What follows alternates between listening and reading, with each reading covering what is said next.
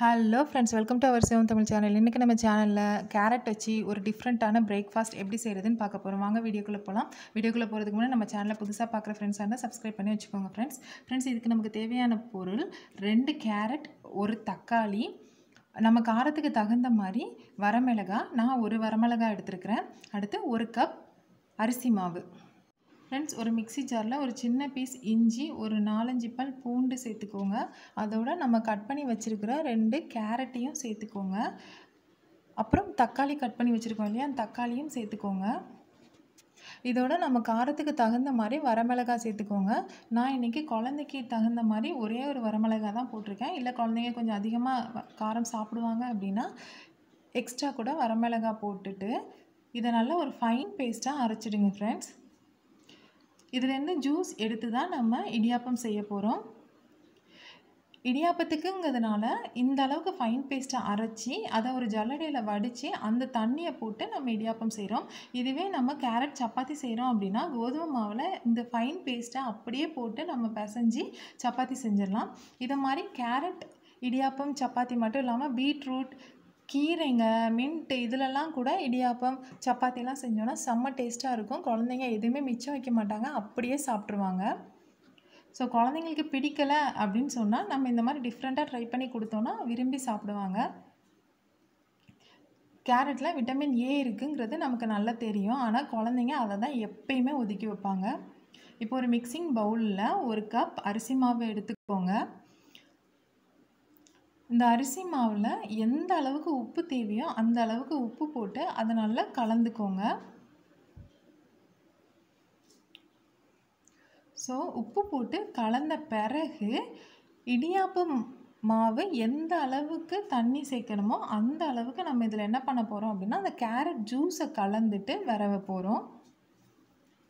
So ரொம்ப தண்ணி ஆகிடாமல் எந்த அளவுக்கு தேவையோ அந்த அளவுக்கு மட்டும் கேரட் ஜூஸ் போட்டு வரவிக்கோங்க.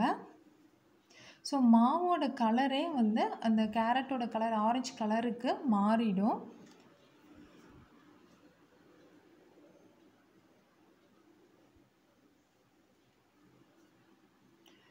ஸோ ஃபைனலாக என்ன பண்ண போகிறோம் அப்படின்னா இந்த மாவில்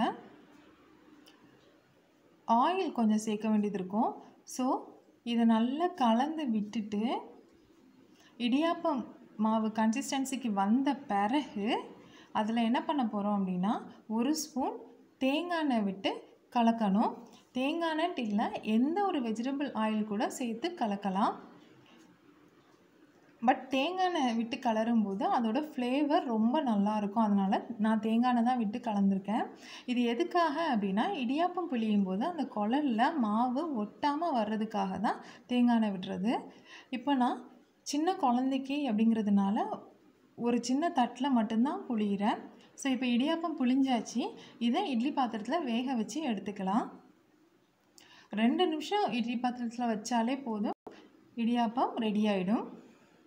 ஸோ இது குழந்தைங்க 9 மாதத்து குழந்தையிலேருந்தே இடியாப்பம் சாப்பிட்லாம். ஸோ அவங்களுக்கெலாம் காரம் கொஞ்சம் மைல்டாக வச்சு இடியாப்பம் கொடுக்கலாம். இந்த மாதிரி நம்ம கொடுக்கும்போது கேரட்டோட சத்தாகட்டும், தக்காளியோட சத்தாகட்டும் எல்லாமே குழந்தைங்க உடம்புல சேரும். இப்போ பேலன்ஸ் இருக்குது இல்லையா, அந்த கேரட்டோட பேஸ்ட் அது கூட ஒரு வெங்காயம் போட்டு அரைச்சி வச்சுக்கோங்க. அடுத்து ஒரு உருளைக்கிழங்கு கட் பண்ணி வச்சுக்கோங்க. பன்னீரும் கட் பண்ணி வச்சுக்கோங்க. இப்போ கடாயில் எண்ணெய் சூடு பண்ணிவிட்டு பட்டை லவங்கம் வேணும்னா தாளிச்சிக்கோங்க. அப்படி இல்லைன்னா ஒன்றும் ப்ராப்ளம் இல்லை, பட்டை லவங்கம் போடாமல் செஞ்சால் தான் இது ரொம்ப டேஸ்ட்டாக இருக்கும். நம்ம ரெடி பண்ணி வச்சுருக்கோம் இல்லையா கேரட் பேஸ்ட்டோட வெங்காயம் போட்டு அரைச்சி வச்சுருக்கோம் இல்லையா, அதை போட்டு நல்லா வதக்குங்க. ஃப்ரெண்ட்ஸ், எந்த அளவுக்கு வதக்கணும்னா எண்ணெய் பிரிஞ்சு மேலே வரணும், அந்த அளவுக்கு வதக்கணும். இது நல்லா வதக்கும் போது தான் டேஸ்ட் ரொம்ப நல்லா வரும். இதோட நம்ம கட் பண்ணி வச்சுருக்க உருளைக்கிழங்கு ஆட் பண்ணுறோம். அடுத்து இந்த ஸ்டேஜ்லேயே நம்ம பன்னீரையும் ஆட் பண்ணலாம். அப்படி இல்லை அப்படின்னா பன்னீரை எண்ணெயில் ஃப்ரை பண்ணி எடுத்து கூட இதில் ஃபைனலாக ஆட் பண்ணலாம்.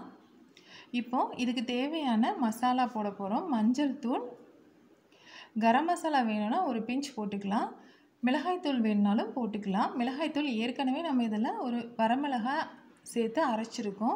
ஸோ காரத்தை பார்த்துட்டு போட்டுக்கோங்க. தனியாத்தூள் வேணும்னா போடலாம், இல்லைன்னா தேவையில்லை. நான் இன்றைக்கி தனியாத்தூள் போடாமல் தான் செஞ்சிட்ருக்கேன். இதுவே ரொம்ப டேஸ்ட்டாக இருந்தது. ஸோ தேவையான அளவு தண்ணி சேர்த்துட்டு, இந்த கிரேவிக்கு தேவையான அளவு உப்பு சேர்த்துட்டு, உருளைக்கிழங்கு வேகிற வரைக்கும் இதை மூடி வச்சு கிரேவி ரெடி பண்ணணும். நம்மளோட கேரட் உருளைக்கிழங்கு கிரேவி ரெடி. ரொம்ப டேஸ்ட்டாக இருந்துச்சு ஃப்ரெண்ட்ஸ். இடியாப்பத்துக்கு நார்மலாக தேங்காய் துருவி பால் எடுத்து அதில் சுகர் சேர்த்து நம்ம இடியாப்பம் சாப்பிட்டாலும் ரொம்ப டேஸ்ட்டாக இருக்கும். நம்ம கேரட் இடியாப்பத்தோட இன்ஸ்டன்ட் ஸ்நாக்ஸ் ஒன்று எப்படி செய்யலான்னு பார்க்கலாம். இதுக்கு 5 மினிட்ஸ் கூட ஆகாது ஃப்ரெண்ட்ஸ். நம்ம வீட்டில் நார்மலாக எப்பயுமே நம்ம என்ன வச்சுருப்போம், இட்லி மாவு இருக்கும். ஸோ இட்லி மாவோட ஒரு பெரிய வெங்காயம் குட்டி குட்டியாக கட் பண்ணி வச்சுக்கோங்க. இந்த குட்டி குட்டியாக கட் பண்ணி வச்ச பெரிய வெங்காயத்தை இட்லி மாவில் போட்டு நல்லா மிக்ஸ் பண்ணிக்கோங்க. இட்லி மாவில் ஏற்கனவே உப்பு இருக்கும் அப்படிங்கிறதுனால நம்ம உப்பு சேர்க்க தேவையில்லை. வேணும்னா பச்சை மிளகாய் கட் பண்ணி சேர்த்துக்கலாம். நல்ல மாவும் வெங்காயமும் மிக்ஸ் பண்ணிக்கோங்க. மிக்ஸ் பண்ணிவிட்டு ஒரு 2 மினிட்ஸ் வச்சுக்கோங்க. அது லைட்டாக அந்த மாவோட வெங்காயம் மிக்ஸ் ஆகணும்.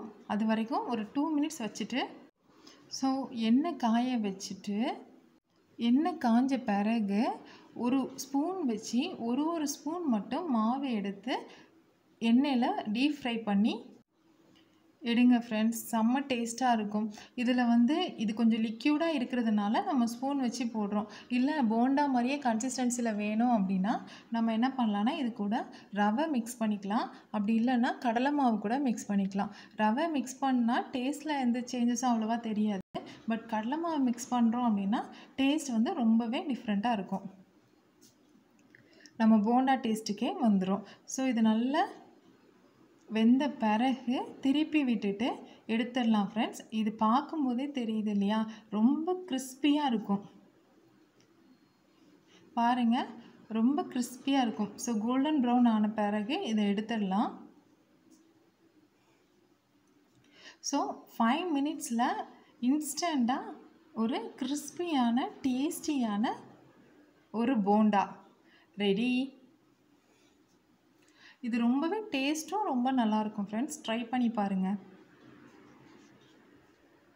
ஸோ இந்த போண்டா ட்ரை பண்ணி பார்த்துட்டு கமெண்ட் பாக்ஸில் எப்படி இருந்துச்சு அப்படின்னு சொல்லிட்டு எனக்கு சொல்லுங்கள். ஸோ மார்னிங் பிரேக்ஃபாஸ்ட் டேஸ்டியான ஹெல்தியான carrot idiyappam with carrot, potato and paneer gravy. So இதோட கிறிஸ்பியான ஒரு இன்ஸ்டன்ட்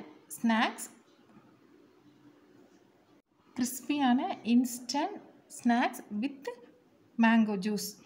அவ்வளோதான் friends morning breakfast. Thank you for வாட்சிங்.